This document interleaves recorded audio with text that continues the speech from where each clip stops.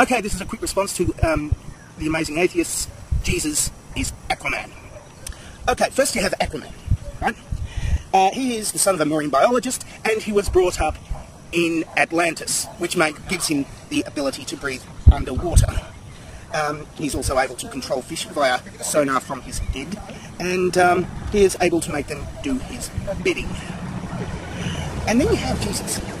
He's a person who we all know his origin story, of course, and he hangs around with a bunch of fishermen.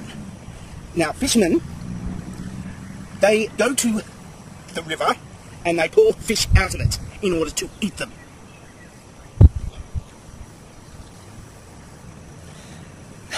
Now, he's able to control the fish, yes, but he's only able to control them enough to make them go into the fishermen's nets.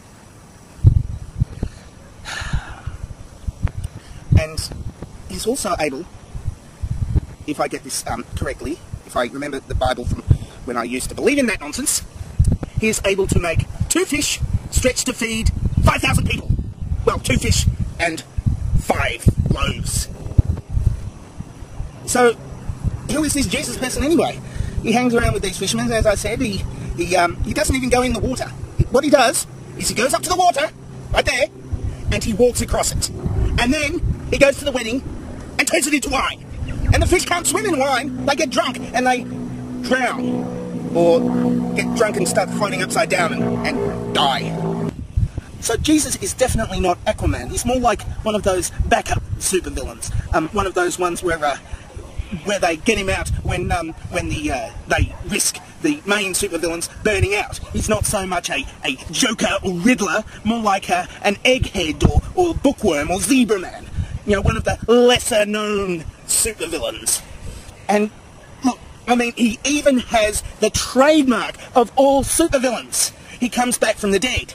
I mean, they gave him a public execution, and they nail him to a big piece of wood, and they put him in the ground and put a rock on top of the grave, and he doesn't even stay dead for a year or so. He stays dead for a Saturday, and then he comes back to life, and then he has people sticking their fingers in his side to prove that he's not dead, and that's supposed to be coming back from the dead. He doesn't go and take over the world, except they do say that he's going to come back anyway, but he's taken a really long time to do so because it's been 2,000 years.